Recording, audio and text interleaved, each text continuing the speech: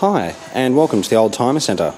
My name is Philip Tarrant, and today we have for you a Peugeot 308 Sportium. It's a 2010 model and is in very, very good condition, just 27,000 kilometres. In fact, I think the car was built in 2010 and actually complied in 2011. So yeah, it's got climate control. This is an automatic. It has Bluetooth. It's got a very good service history to it. In fact, I think it's been to a dealer 4 or 5 times for a service since it was new, which is fantastic with just 27,000 Ks.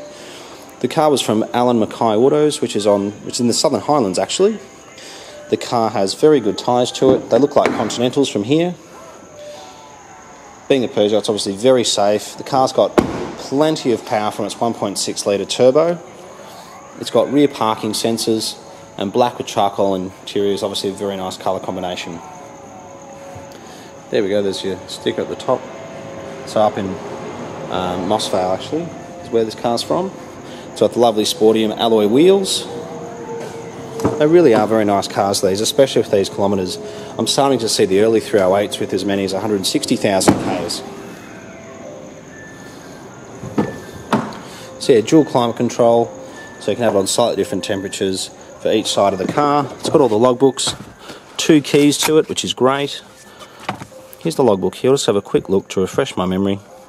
So yeah, 4 services from a Peugeot dealer, which is absolutely fantastic.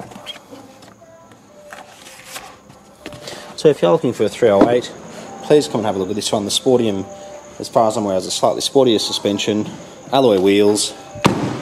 I think it has a slight body kit as well. It's got fog lights, and yeah, for a black car this really is in immaculate condition.